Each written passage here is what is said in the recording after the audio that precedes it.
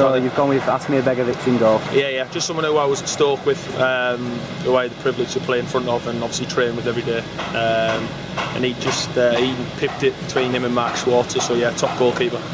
Right back, you've gone for Glenn Johnson. Yeah, played with him at under 21 level next to him, and he was top draw, and obviously went on to make a great career for himself, so yeah, he was top draw.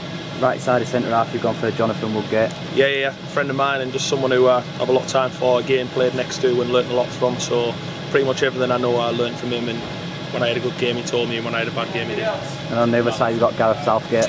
Yeah, played under him as a manager, and made my debut with him when I was only like 17-year-old, and a proper leader, and a privilege to play next to, and a great guy. And at left back you've got Frank Woodrow. Yeah, Frank was just someone who pretty much tried the impossible, but most of the time he kind of pulled it off. So, and another really good guy, and played a lot of games for Middlesbrough, and like I say, a lot of respect for him. And right hand side you've got Guides Comendieta. Yeah, well, when I was at Middlesbrough I played a lot of games at right back, and he played in front of me and didn't speak a lot of English, but you just kind of give him the ball, and he showed why he was obviously voted the world's best player at one stage.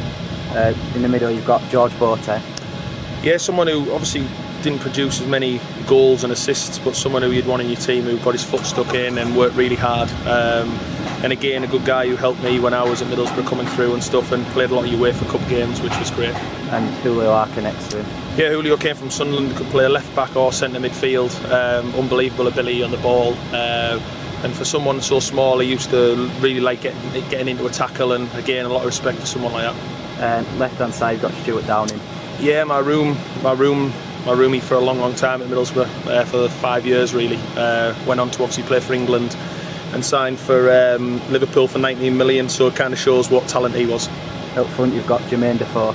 Again, under 21 level, played Turkey away, and he impressed me a lot, his movement, and just his general finishing was outstanding. And next to him you've got Mark Viduka.